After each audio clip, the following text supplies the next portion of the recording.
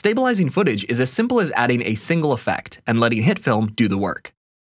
In the Effects panel, find the Auto Stabilizer effect and drag and drop it onto your footage. HitFilm will automatically start analyzing the video, and once it's finished, will stabilize it without you having to do anything else. But should you want to adjust some of the settings, come over to the Controls panel. Here you can change how zoomed in the video is allowed to go, and how smooth the final result is after stabilizing.